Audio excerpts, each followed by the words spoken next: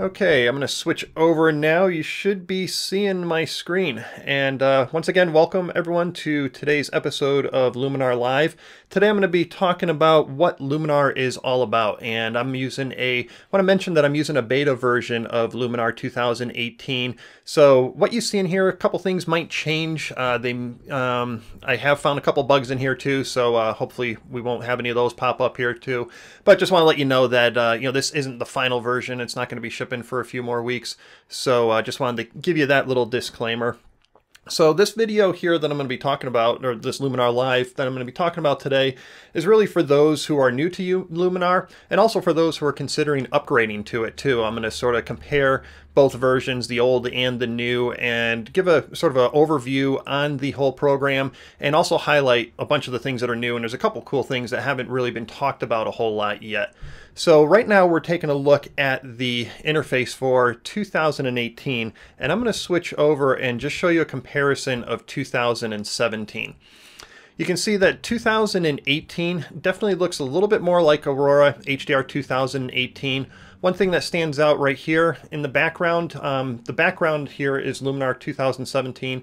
You can see it gives me a sample image, so it's showing me my file info on the photo. That's been moved and streamlined over here into the upper right-hand corner inside of Luminar 2018.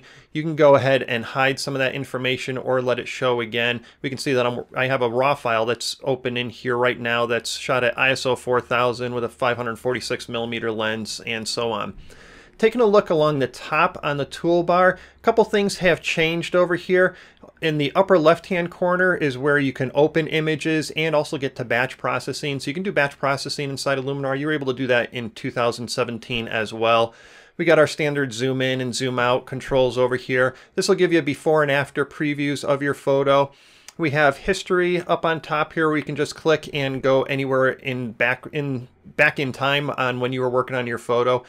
We had that in 2017 as well. Now we're going to start looking at some of the important changes, and I'm going to move my window on 2018 and take a look here. Now we have an icon for tools, and this is now where our crop, transform, clone and stamp, and erase tools reside. In Luminar 2017, we can see on the right-hand side, that's where they were.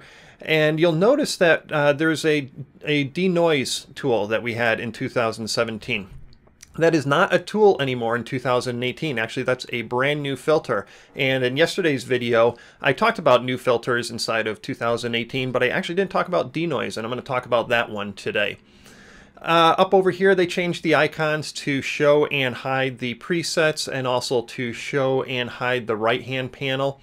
And over here in the right-hand side, they moved this share image icon. They had to move this over to the right-hand side to sort of fall in line with programs that are on Apple's system on the Mac. So most of the programs, you'll see this over here on the right-hand side. So that's why they moved this. Now, when you click on let's get that again. When you click on the share image, I want to show you a difference here. So we have we can export to the image here. We can also bring it to messages, Twitter and Facebook and whatnot, but we also have an open-in dialog on the bottom there, and I just want to go and show you the difference here. In 2017, we had the export to image and then just the regular share to things. So this is something brand new in 2018 that I don't think anyone's really mentioned yet before, but if I click on open in, we can now send this. If you have any of the creative kit suites, or if you have Aurora 2000, right now it says Aurora 2017, it'll eventually say 2018. Remember, this is a beta version. But check this out towards the bottom here. You can now send this photo to Aperture or Photoshop, Elements, Lightroom, and Photos. So this is really cool, especially if you want to be using Luminar as a base editing program. And I sent this over to Photoshop, and I just want to point out something. It's sending it over as a 16-bit TIFF, and another cool thing is that it's keeping all your metadata in here too, including any captioning and keywords that you might have had inside your file. So that's a really cool feature that if you're going to be sending photos from Luminar directly to Photoshop or to any of these programs, you don't have to export it. You can just send it directly over to that program. Okay, on the right-hand side is where all the action happens. And the way Luminar works is that it has a whole bunch of filters, and there's about I think it's like 41 different filters that are inside the program. And if you click on Add Filters, you'll be able to take a look and see all of these. The ones that you see that are in orange, those are ones that I've highlighted and selected as a favorite. And you can just click on the star icon and that will make it a favorite for you. And you can scroll down here and see all the different filters. Up on top here, there's shortcuts for favorites. Click on that. Here's all your favorites that are listed right there. Recent, essentials, and so on. And what you do to get these to start working on these filters is you just pick any of the ones that you want to work on. So if I wanted to adjust the brightness and contrast, I'll select the brightness and contrast. If I wanted to grab the accent AI filter, click on that, and maybe I wanted to do some curves and let's say dehaze. And then I can close this filters dialog box out. Now on the right hand side, I can do all my adjustments. I can go ahead and brighten up this image, add a little bit of contrast, and notice when I started doing that, the title of the filter that I was using changed to orange. So whenever you're looking in your filter stack, anything that's in orange, you'll know that that has an adjustment made. If it's still in white, no adjustments have been made to it. You can go ahead and make other adjustments down the line here.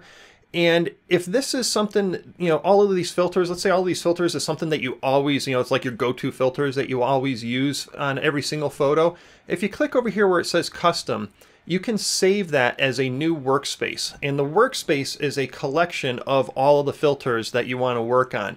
And it's a really cool tool. I haven't saved a whole bunch here yet, but I have a couple key ones that I use for my landscape photos, and there's like maybe about 15 filters that I may or may not use on those. And so I save that as a particular workspace.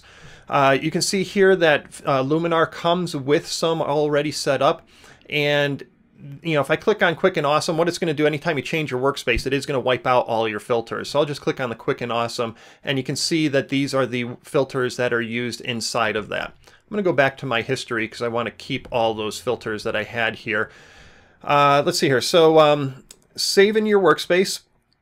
Let's see here. So I saved a workspace that was New Filters 2018, and this is going to show you all the filters that are inside of 2018.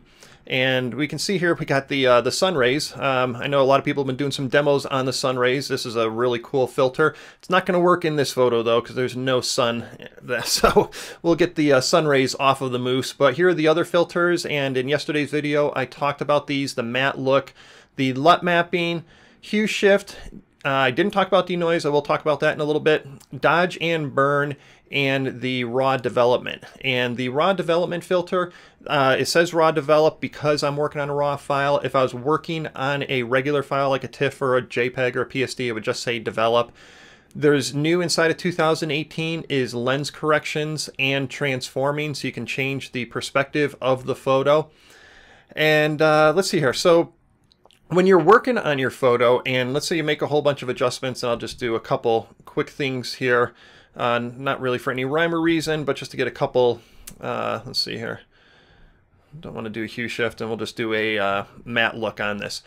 When you have a look that you like on here, with all the settings that you've done with your filters, you can click on Save Filters Preset, and that's going to save it as a preset. Now this is really cool here too. Inside of 2018, this is new. 2017 didn't give you this option. When you click on Save Filters Preset, it's going to list all the filters that you had stacked up in this in your filters panel. Now notice how I didn't use denoise and I didn't use hue shift. If I want to save the preset on only the things that I made adjustments on, I can just uncheck those, and then when I save my preset, it's going to save the ones, just the filters that I want to need. So next time I use that preset, it'll load those. And so let's talk about presets here, because down on the bottom here they changed this a little bit. And if we take a look at 2017, we had the presets going around and they came all the way over and to the right, and we had this big huge circle to click on to get to different categories on the presets. They streamlined that a lot better now, and very similar to Aurora 2018, where now they stay just in the bottom here. They don't interfere with your filters, and you can just go ahead and click on a preset. Let me show you the categories too. So the categories pop up from the categories tab right on the bottom there. When you're working on a preset, you select a preset, and then on the right hand side, you'll see all the filters that were used in creating that preset. And I read the forums online, and I know a lot of people think that some of the presets are a little too strong. And let's say Aurora 2018, I've heard that a little bit. Probably not as strong in here because this isn't an HDR program. But whenever a filter is too strong, there's a lot of different ways you can go ahead and adjust that. One is by sliding the amount slider down here. Now I can't show you this in 2018 because this is where I found one of those bugs. But I'll just show you in 2017 how this works. It's going to work the same way once the full version is shipped. So I selected image enhancer, and now by adjusting this amount slider, I can back off on the intensity of that filter. So then I don't have to be committed to this huge powerful filter that may be giving me too much color, too much whatever in there. I can back off on the amount. Really powerful feature. I'm going to go back here into 2018 because there's other ways that you can adjust the strength of the presets as well. And that's by going over onto the right hand side and going into the individual filters themselves. And I can see here that they increased the shadows 100 on this photo. If I just back off on that, let's say I didn't want to have that at 100, I can just back off on that and make some other adjustments as well. Now, any of these adjustments that I've been doing have been global adjustments. A huge strength of Luminar is being able to do localized adjustments too. And we can go down here, and let's say I wanted to give some structure, and I only wanted to have structure in the moose to bring out a little bit more detail. If I click on the structure amount and increase that, we'll see that that's being applied to the entire image. I don't want to do that. I want to have it just being applied to certain areas in the image, like the face here. If I click on this brush icon inside the name, right along to the right of the name, if I click on that, I now have an option of brush, radial mask, gradient mask, or I can make luminosity mask in here too. I want to use the brush, so I'll click on the brush. And we'll try that again. Looks like I might have had a little bit of a freeze here. Yep. Okay. Told you, beta software.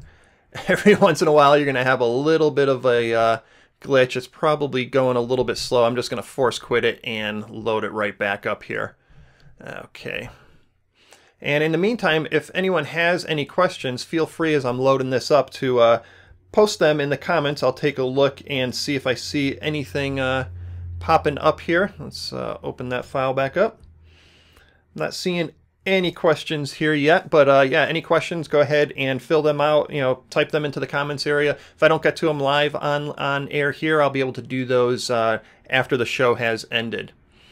Okay, so let's get back to bright day and let's see if this will work now. So I'm going to increase the structure amount and I'll click on that brush and I'll select brush. There we go, perfect. And then up on top here, I have brush tools. Now, if I clicked, right now, if you notice my brush is in the positive, it has a positive in the circle there, a little plus sign. That means if I start painting anywhere, it's going to start applying the structure just to that area. If I had this on erase, that means it's going to erase the structure from this. Now, I'm not going to want to use the erase on this one because I'd have to erase all over here and do this. I'd rather just paint in the effect of the structure. So I'm going to click on paint in.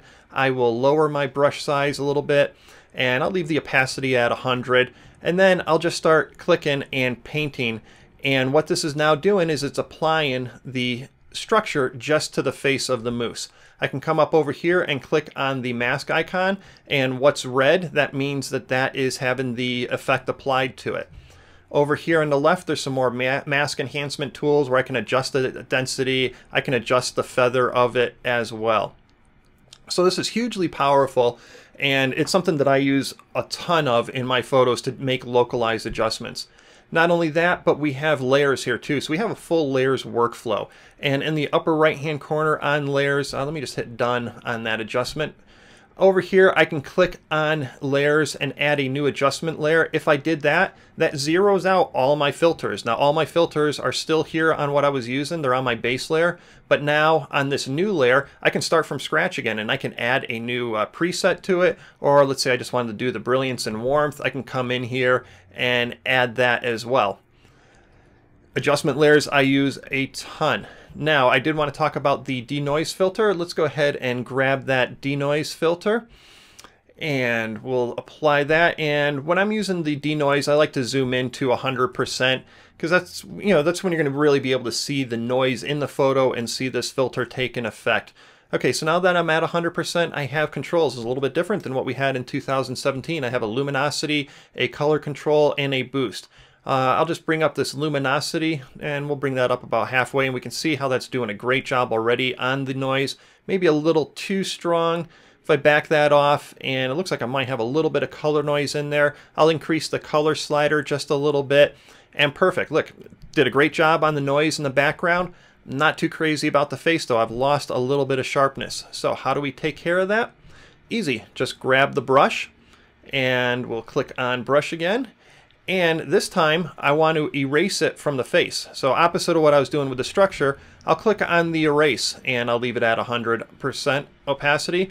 And I'll start painting in on the moose's face up here, and painting in on the little ones down over here as well. I can take a look at my mask, and if I missed any areas, I can go in here, and let's go in just real quick, just like that, and perfect. And if I hit done, now I've taken care of all the noise in the background, all where it's really important to get rid of that. Left it in the face. You're not really going to see the noise because there is a lot of detail on that face. Usually you're going to see the noise in like a blue sky, or because this background is so out of focus, you're seeing the noise a lot more prominent inside there.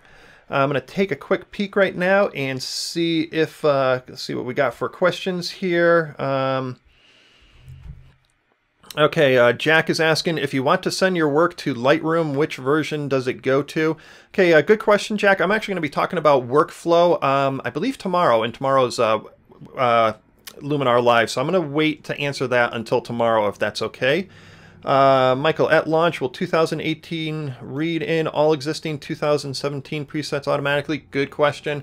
Not sure about that yet. Don't know the answer to that. I haven't tested it out yet on my system. I'll probably try and do that in the next day or so, and I might be able to answer, at least see what's going on with the beta version right now over the weekend. I'll be doing live events here Saturday and Sunday as well. Hey, Jim, what's going on? How's New York doing out there? Okay, so there's one other thing I want to show you guys, and this is really cool. Again, we know that a DAM is going to be coming, a digital asset management is going to be coming to Luminar in early 2018, and that's going to allow us to organize all of our photos inside of Luminar, and that's going to be really cool. I've been talking about how Luminar is, becoming more of a base solution, and especially will be once we get that digital asset management. But by coming up over here into the open in and bringing that to Photoshop, that's keeping this as a base program. Check this out. I gave a little tease on Facebook on this yesterday. Under plugins, I already mentioned that we can go to Aurora and Intensify and Tonality, all the Creative Kit things, plugins. Down here, there's a little thing called Choose Plugin. Now, I'm only going to give you a little teaser on this. I'm going to be talking about this more, I think, tomorrow during workflow. Google, Nick Software, they have some free plugins that's been really popular. I can go in here, and as long as you have a blue icon, the blue plugin icon, you can click and select that and click on open. And again, I'm not going to show you the whole thing. I'm giving you a little bit of a teaser here today, but I'll just show you something right over here that I've been doing. And it's now saves it in your recent list over here. So you can use Luminar to then use Photoshop plugins and then send them to Photoshop compatible plugins like the Nick collection, Silver Effects Pro, Color Effects Pro. When you do that, it's going to send it over into the program. When you click apply, it's going to bring you right back into Luminar. Totally different than some other programs where it's sending it to the program, kind of like over here, open in. That's actually sending a whole separate file to it, and there's no way to get back. But this thing here, for those of you who have a lot of Photoshop plugins, you're gonna be really cool and psyched about this new feature. So that's all the time I have for today's demo. I'm gonna take another quick peek and see if there's any other questions that came through. Jim is out in PPE in New York with Mac Fun, and saying having a great day at the show and a lot of interest in Skyloom. Skyloom's the new name for Mac Fun. And Elliot wants to ask, can I cover background replacement? You know, that's not something that I'll be doing during the Luminar Lives. And I think Jim Nix, correct me if I'm wrong, he may have a video on Luminar or on MacFun Skyloom's website that deals with that. So take a look at that, and I'm sure Jim's tuning in here, so he might be able to answer your question directly. Okay, any other questions, feel free to add them into the comments, and thanks again for watching today, and I will be here tomorrow. There's already an event in the MacFun group page for the time and the topic, and I'll see you guys then. Bye!